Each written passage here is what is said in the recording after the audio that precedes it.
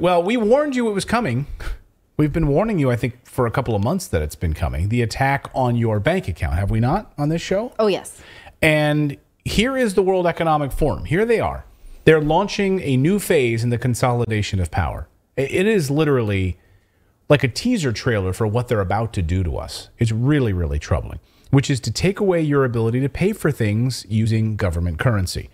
They've already been laying the groundwork for this during the COVID, right? During COVID. Remember when they told us that you should stay away from cash?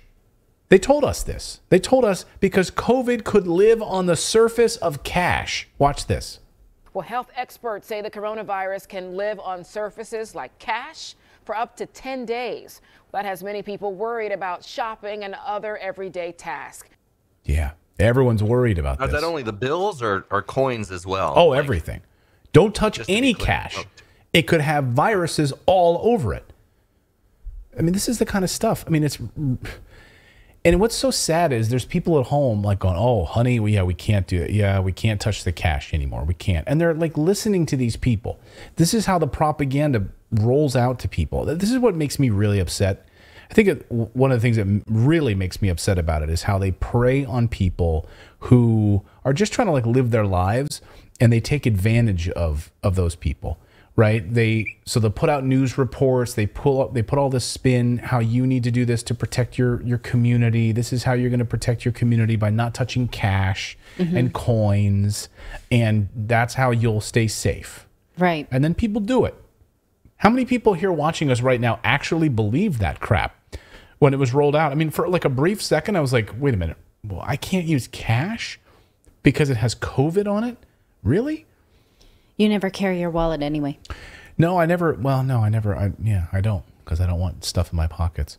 And because you know your wife will. I know my wife will, yeah. My wife has 8 bags, you know, so I'm like, when we go out to eat, I'm like, just, it's coming out of our account anyway. Like, just use Way back when cargo pants were in, I would get invited a lot to go out with my friends because they would want to go dancing, and I didn't dance. So because I had cargo pockets, I was everybody's walking purse because I didn't want to bring one to the dance floor. So I know all about that, Natalie.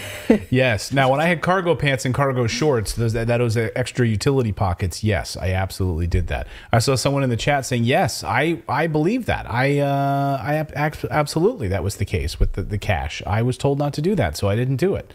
Now, Starbucks, you've heard this story, maybe. Starbucks going cashless. So this popped up a few weeks ago, and it's amazing. You know, here's a sign in Starbucks, a number of different Starbucks, we're going cashless. Starting October 1st, we'll only be accepting card, contactless, and Starbucks and rewards payments. Dear customers, this location is testing a cashless concept. Here's another one. Currently not accepting cash as a form of payment.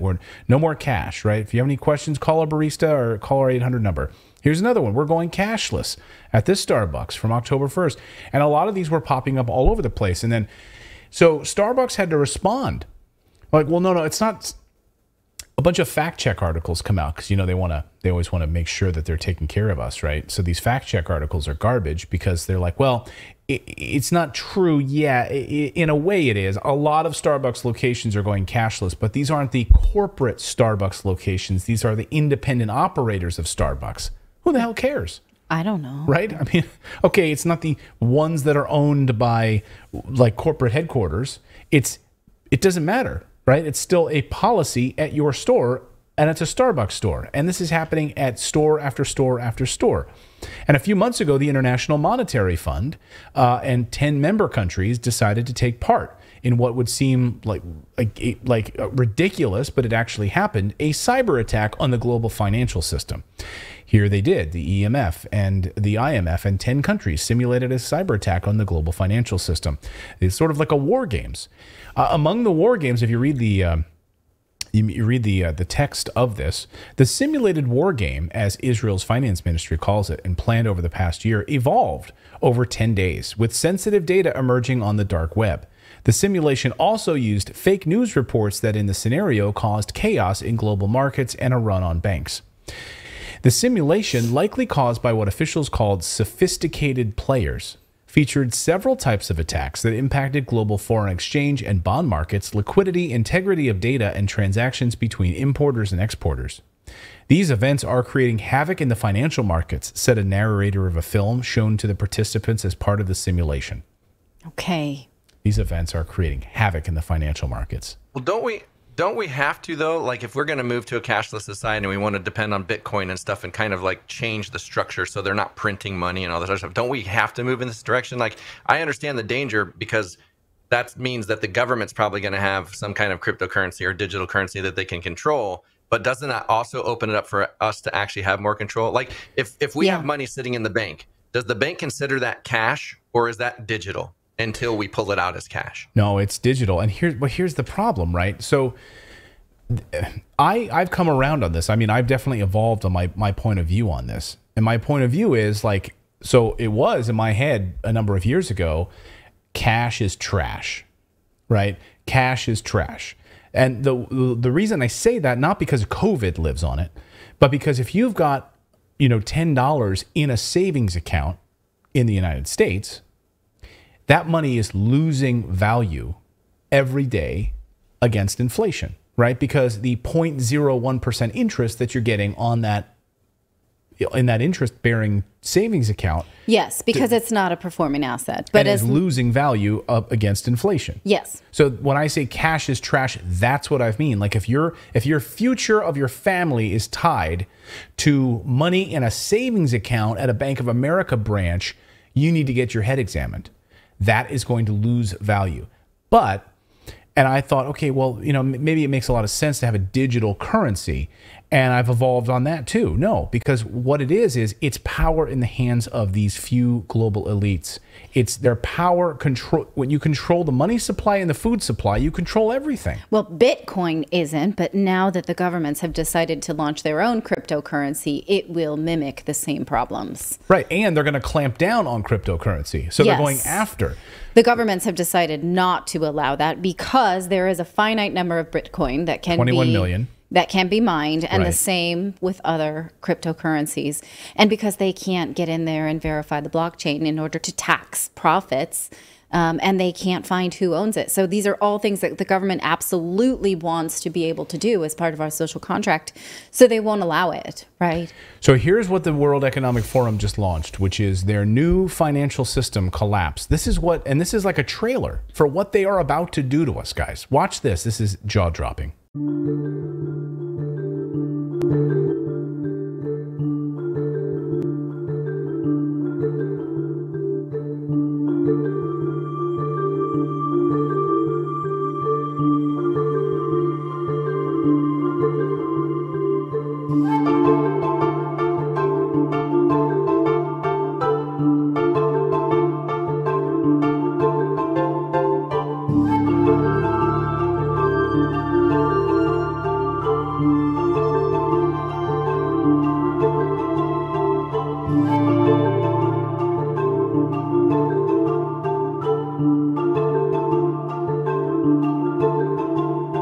So what happens if you can't access your money?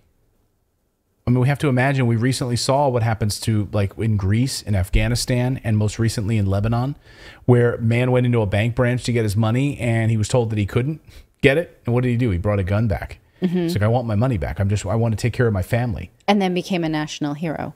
Right, because there wasn't the money in the banks. They had a 40% inflation rate. Yeah. Right? No, the money's in Harry's house, and the money's over in Cheryl's house. You see, it's not here. Right. It never is. It's never in the bank. Right? That's the great... no, in fact, great problem here. It used to be that the bank had to keep at least 10% of all deposits in the bank and then lend out 90%. That was dropped, I think, during COVID to...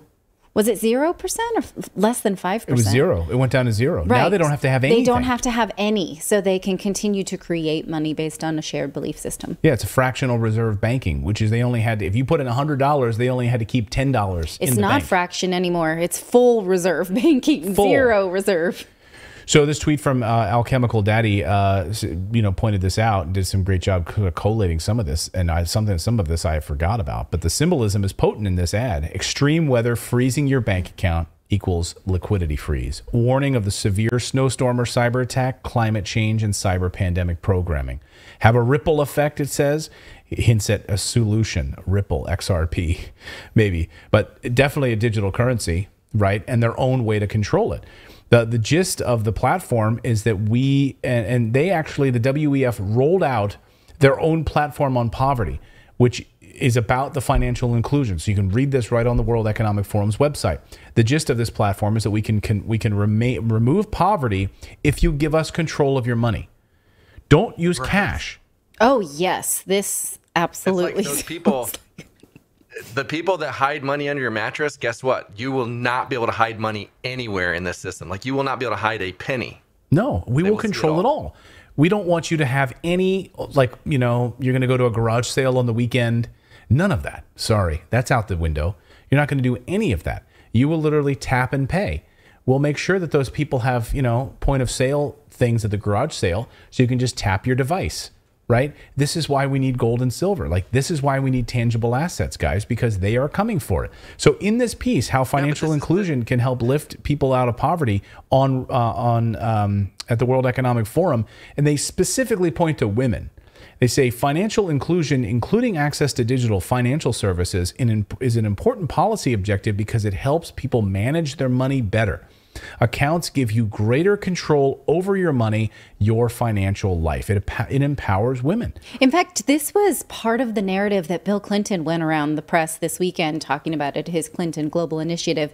And he said some of the best things that we've done here at the Clinton Global Initiative to help progress in third world countries is we give these microfinancing to women, their businesses. Right. And that providing them with these loans really helps to lift up an entire economy, lifts them out of poverty, right?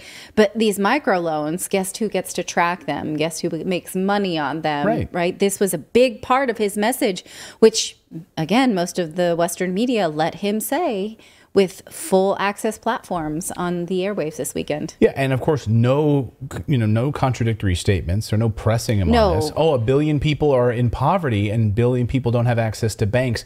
What if we could control all of those people by giving them a digital bank account that we control? Oh, and debt, right? Yeah, and that's how we keep Africa and all these other countries in poverty, is with the IMF and making sure that they're in loan and debt to us. You're missing a huge point, though. You're missing the biggest point. Like, how are we ever going to... It's going to be a sacrifice to tax the wealthy. That's the only way we can do it, is by these microtransactions. Yeah. Yeah. Because we know that the bulk of... Yeah, exactly. Again, the IRS getting 86,000 new agents at the IRS. Mm-hmm. It's not to go after the wealthy. It's to go after poor people. That's exactly what it's about. So how is this all unfolding? Well, we've seen some examples of this, like in news reports. How about this woman who can't get access? Everything in her account's just frozen. She can't get access to it. So she has no money. It's all frozen. Here's how it happens. Watch.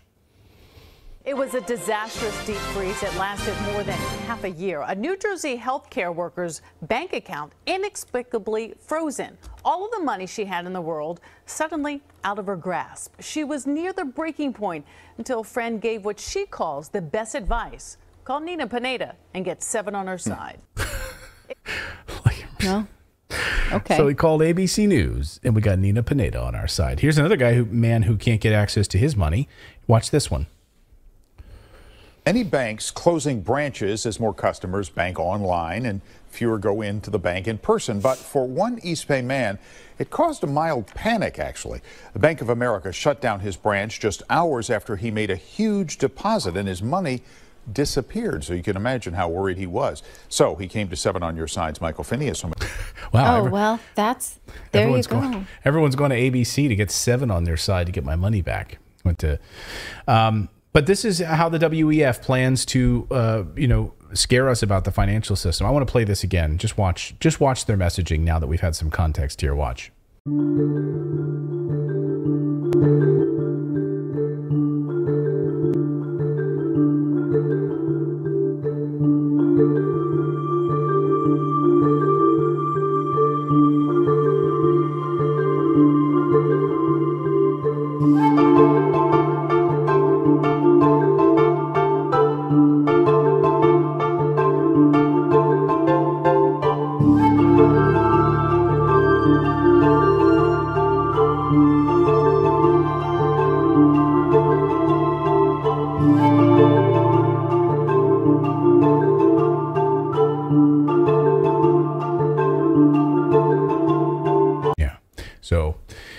make sure we're taken care of at the World Economic Forum. We'll take care of you.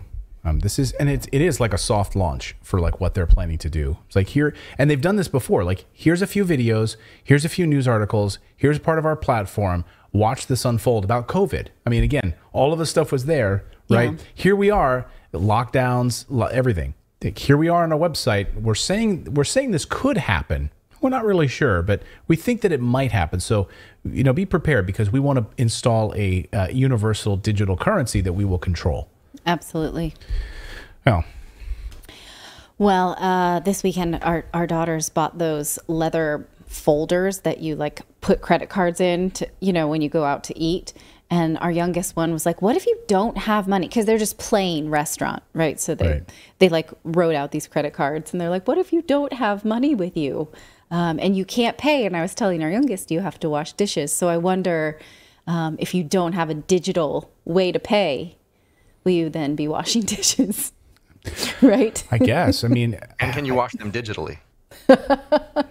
It's amazing to think like where we would have a totally cashless, no government currency. There would be no, there'd be no EU, there would be no pound, there would be no ruble. But the government's main line against Bitcoin was that it was too complicated for the average person. But then this form of a cashless society isn't. It sort of breaks apart that argument. Right. Like again, I was sort of on the side of, okay, I see this during a disaster, right? Here's the idea that we're going to create a digital currency that in the case of a disaster and your bank is closed because of a hurricane, right? Your town is destroyed. Well, how are you going to get money for basic items, right? If you have no access to your money, you can't go to an ATM, you can't do any of that. What we will do in the form of an emergency is we will then make deposits into your digital wallet, the government-controlled Jerome Powell central bank digital wallet, and then you'll be able to use that. Now I've got a few, okay, great, stimulus money is here, boom, I'm good to go. I saw the merit in that. But this is how, once you see the merit in it, you also see like this is the I don't know, the backdoor way of getting you to be compliant. Yeah. Right? Is to scare you with this idea of there's a hurricane, there's this and that. And this is why you need a digital wallet. This is why you should never use cash because it has COVID on it. And we will control everything you need from now on. Yes, but then they are the beneficiary of pro-crypto research, right? Like, yes, that's a great way. It's safe. We can simulate the blockchain. You guys are all on board with it, but let us control it. Right. Yeah. Forget Bitcoin. We'll control our own digital currency. Go ahead, David. Well, I was just going to say, like, this is like, think about like if they have an argument about your taxes and you don't figure them out right. And they're like, oh, no, you owe this. And like, no, I have an accountant or I have a lawyer that's figuring this out. And they just shut off your money. Like they'll just shut it off. This is what Elizabeth Warren wants to do, is create a federally run H&R Block type system that calculates what you pay and then takes it from you immediately. Whereas with H&R Block, you can say, I don't think that deduction was taken right. I want to ask an expert about this, or I want to move this. No. With the federal system, if Liz Warren gets her way, it will be federally run. You put everything in, it calculates, it takes from you, you're done here. Which terrifies me. Scary. Let us know. Go ahead, Phil. I was going to say, I wonder if I'm the only person that, like, during this story I've checked my own bank account twice just to be sure that it's still there. I mean, this is the thing. It can be seized, taken. So again, this is why we need to protect our families. I mean, this is a show about protecting your family tonight. Like, how do you protect your family? Making sure that you have some way. I mean, Catherine Austin Fitz talks about when the collapse of the Soviet Union happened, the number one most valuable thing that people were trading was vodka. And literally, it was a currency. It became a currency. So I'm not saying everyone go out and buy vodka, but what I'm telling you is that, like, when shit hits the fan, we need to be prepared with real, tangible things: gold, silver,